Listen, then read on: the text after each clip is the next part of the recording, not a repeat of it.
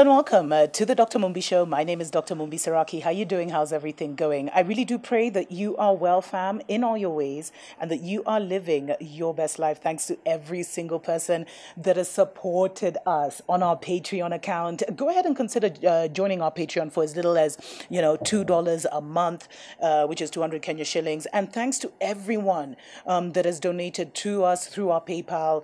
We really appreciate, love each and every one of you. We will be telling you what we've used some of these funds for, but I just want to give a special shout out to Unjaku Jehovah Sunflowers UK Limited. Hey, what's up? Andrea Green, Project Exodus Media, Samali Waisiwa, Alfred Sims, Alexandra T, and many, many others. Those are just some of the few, but many, many others who have supported us. We really appreciate you. Felicia Clay, Victor Odesenya, Caroline Ford, our long time supporter. Thank you so much. Doran Tate, our long time supporter. Randolph Schillinger. I don't even know if these are the official names you people use, or because I know everyone has a code name. If you guys knew my original name, you'd be like, what? Anyway, that's not why we're here. Definitely consider subscribing to both the Dr. Mumbi Show and the Dr. Mumbi Live. We've been talking about Madagascar. They've come out with their COVID organics, and they've received so much, opposition and backlash because what we've seen is that any African intellectual thing, any African discovery, they always want to whitewash it. And if you go do your research, you will see nearly everything was invented by Black people, by the way. But every time it's just eroded from us. And so they were not planning for an African nation, any African nation, to come up with a cure so quickly and then be bold enough to manufacture it. And that's exactly what Madagascar's president has been doing. And another thing is, and he promoted it, it's flowing all over, in the schools, everywhere. Madagascar has not even had one death from COVID-19. They've had a high number of recoveries. And we saw, there's so much politics around this because Senegal was the first country to congratulate Madagascar. And then the Madagascan president actually released a tweet where he said that Senegal had become the first country to order a large batch of the COVID organics.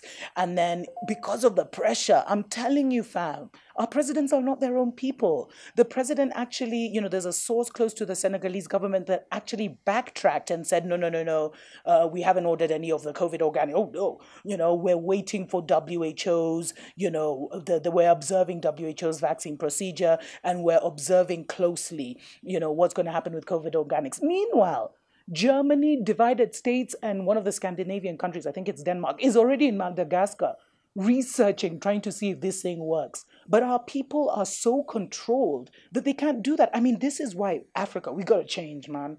We got to change this thing up because it doesn't make any sense at all that Senegal would feel the pressure to actually go against their own sovereign decision, whether they had ordered it or not, to now backtrack is not a good thing.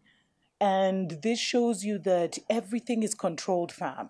And so for the people who are still have rose-colored glasses on, to the people who still are in some kind of la-la land, thinking, because I heard the Ghanaian president saying, what a wonder it would be if Ghana got the vaccine. Like, that's not the plan in this pandemic. And, the least our governments could be doing, would be to actually be studying, to getting this information themselves and actually studying whether COVID organics were getting their own scientists instead of listening to the international organizations. Because you see, what has happened is the World Health Organization, the United Nations, it's a community of nations, which means every nation has an equal vote. If Africa was united, they'd have the majority vote every time. And, sometimes that's why you see there's so much divide and conquer that goes on. So stories for other days.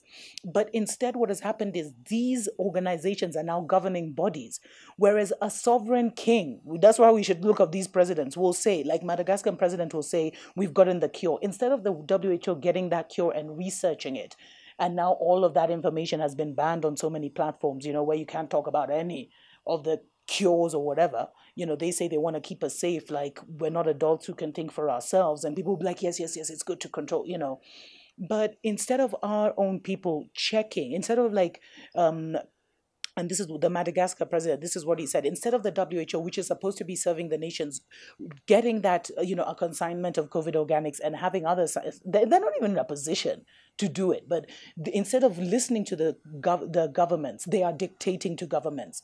And they have been taken over by these technocrats who have an idea, they have an agenda for this vaccine, and they are going to roll it out whether people know the truth or not. So that's why I keep saying it's a time for everyone to be an adult, fam.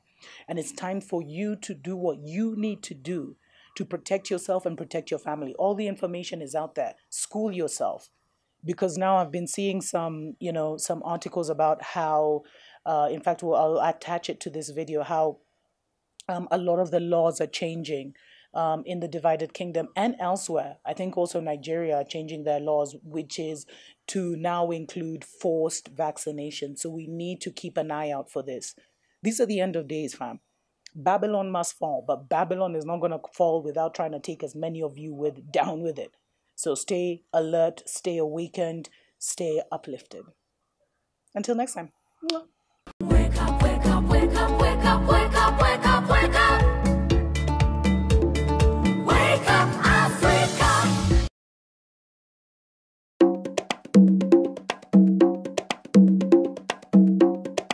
I want our children to liberate their minds, from this receivership mentality, aid-dependent mentality that somebody else has to come to Africa to solve our problems. That's not what I see in Asia. I've spent over 20 years now in the development field. The last 20 years going to Asia. When I go to Asia, I don't see a depressed Asia.